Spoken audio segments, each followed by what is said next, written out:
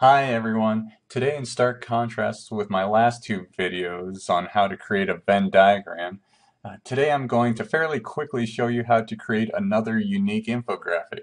Similar to my very first video on how to create a thermometer chart, my rocket chart also tracks the progress made towards a predetermined goal. Now, instead of filling a vial with some liquid, today we are going to land a rocket on the moon. And with no further ado,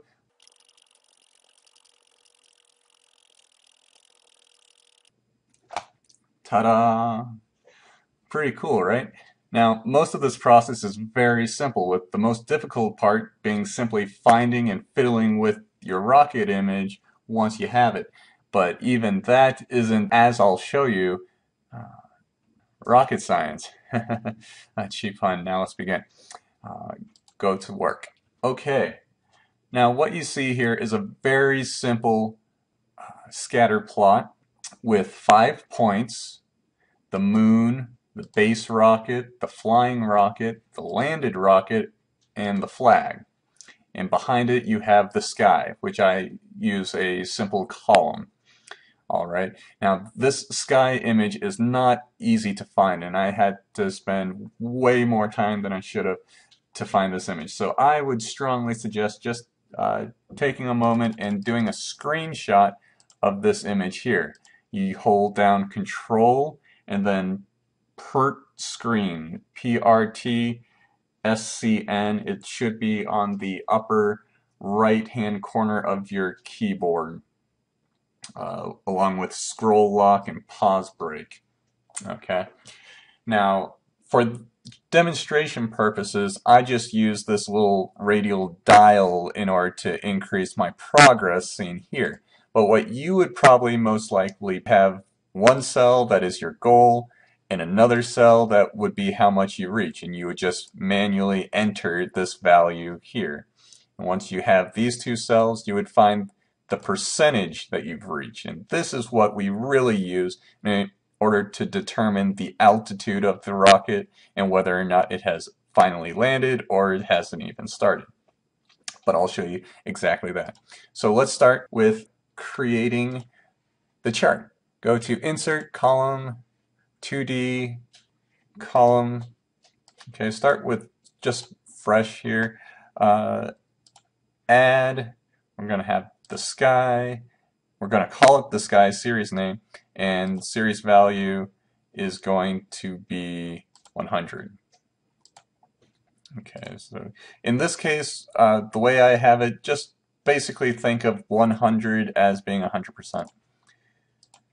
And I'm gonna, since that's percent, we don't want to go over 100%, so we're gonna fix this to be 100.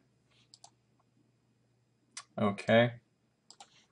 And then, like I said, this is not an easy image to find, but you just need to find it somehow.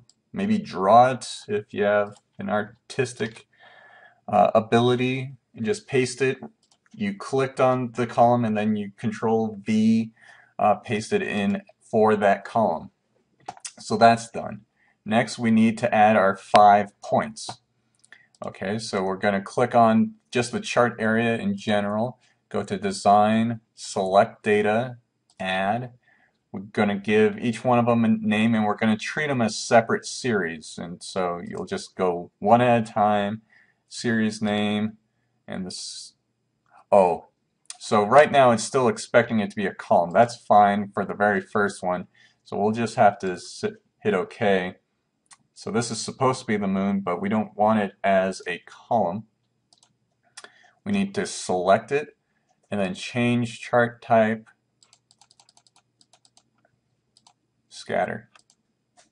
Okay, so now we have it. Now we can modify it the way we want. Let's go back to moon after going to select data, edit, and now it's asking for an X and Y value.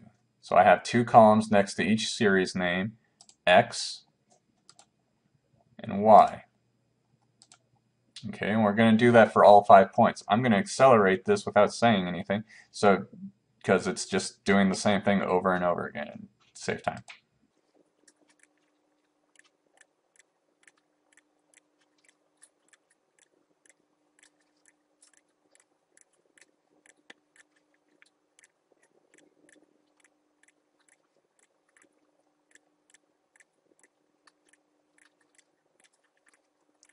Okay, so I've added all of the series to my chart now, but as you'll notice, I only am showing 3 of them. That's the cool thing with the NA function. If either the X or Y series values is NA, that will cause the entire point to disappear. So, and I'll explain the formulas in a second, but basically, if if the rocket has landed, then it should not also be flying, and it also shouldn't be on Earth. So I have a function that changes depending on what percentage we're at. And since like this percentage is greater than 1% or 0.01, then it's going to come up as NA. And otherwise it'll be 0.95. Now, so what this is, the X, X and Y, it's going to treat this very center point as 1, so 0.95 is just a little to the left here. And you'll just have to play around with this until you have it in the right position that you want. It totally depends on how big your chart is and where you position your moon, so forth. I positioned my moon right in the center at 1. Okay, so now that we have these points, we need to change them out for the clip art. So for the moon, what I did was I made the chart as big as I thought I would want it to be. And then this is one method you can use. I have the moon this size, I copy it, and the moon is the square. I'm going to click on the square and do Control V. And there's the moon. Notice it's the same size as this one. Now, for the rocket and the flag, instead of trying to shrink my flag image down to what you see here, there's a different method you can use. I'm going to select my flag that I got off of the clip art, just enter flag, and you should find this one, depending on what version of Excel you have. So you need to copy your flag. Notice it has a clear background. That's important so you don't have just weird background around it. I'm going to select the flag point, go to Format Data Series, Marker Options, Built-in, Square. And I'm going to make it a little bit bigger. And then Marker Fill, got a lot of options here. We want Picture or Texture Fill. And we're going to hit clipboard, which will automatically put whatever was the last thing we copied as the image. Now, just to show you one last issue you have to deal with here, I'm going to click outside.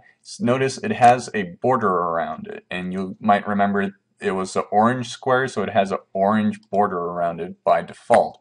To get rid of that, you want to go to Marker Line Color, do a solid, or actually you want no line.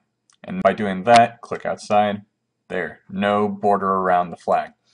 Okay, and so I'm going to be quiet for a little bit as I do the same thing with the other point, which this point right here is the landed rocket.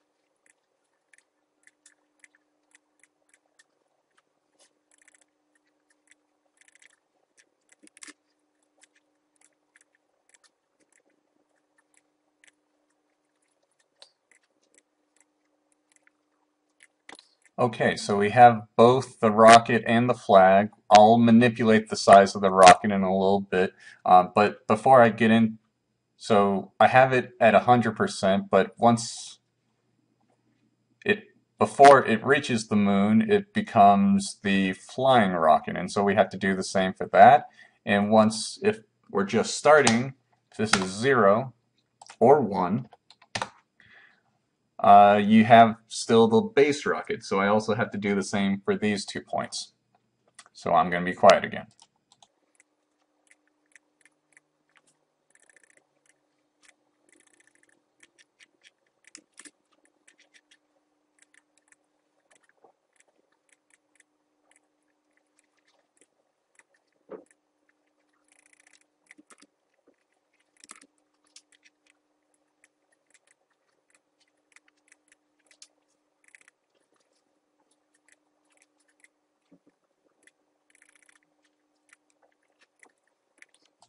Okay, so more or less you have it by this point.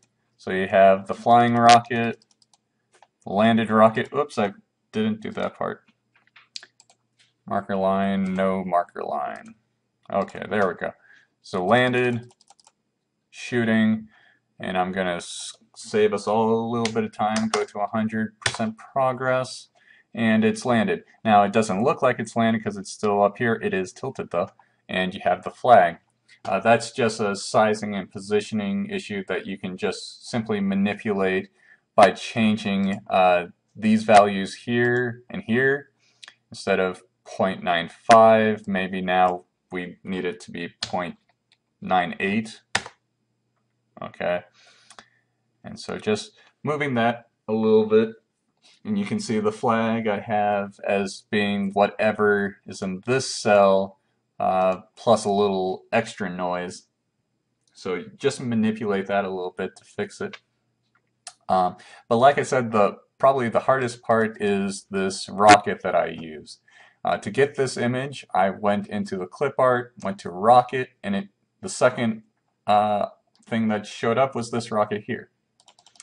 Now this rocket already has the flame, but it is crooked from the beginning, and I wanted it to be vertical. So I went ahead, selected the image, and using this green dot right here, you can click and drag it so it's vertical, like I did here. But you'll notice now the border around it is cockeyed as well. So we needed to fix that, and the only way I know how to fix that issue is to copy it and paste it into Paint, Microsoft Paint, paste, recopy it, and paste it. And one thing to be aware is when you paste an image from Paint, for some reason it always assumes you want to paste it in A1. It's really annoying. Okay, so I have that, and then I wanted to crop it a little. You still want to leave a little white space around the edges. So we're going to Picture Tools, Format, Crop. Both sides a little, still leaving room. You don't want it to be all the way. And I probably did too extreme of a job here. So let's go with that. And then if you haven't watched my thermometer video, the next step is to remove the background, which is kind of an art, and I'm not going to spend too much time except to actually show you just a little bit of me doing it. So you get the idea. You have this border, which I don't really understand, and just fiddle around with it until it looks like it's removing the right stuff. The stuff that, what it's assuming is your background is the pink area. So right now it, for some reason, thinks this is a little too white, so it's assuming. So we can actually change it further in addition to modifying this border by going here, and you can either put a dot, or you can also mark areas to remove. Instead of using a dot, you can draw a line if you're trying to cover a lot of area.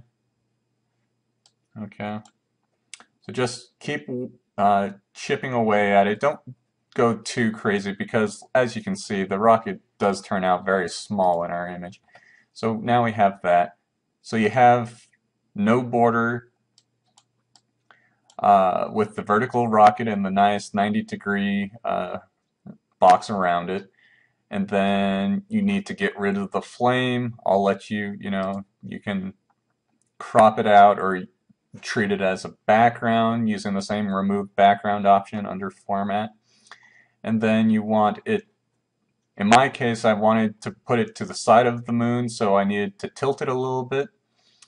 And so once you have the landed, just tilt it a little bit, and you just have to manipulate it and play around with how much to tilt it. And then the last thing I would say is, one thing you have to keep in mind is this, the width here of the tilted rocket is wider than the what you have here, because it's 90 degrees. Yeah, so just you'll have to play around with the width, and you'll probably experience that the inclusion of the flame and the removal of the flame also can make your image shorter or longer. so you might have to just play around with stretching them a little bit so that it doesn't look like the rocket's becoming a whole different rocket as it transitions. To modify the size, so I showed you how to modify the position by adjusting these points, and I believe these functions are accurate.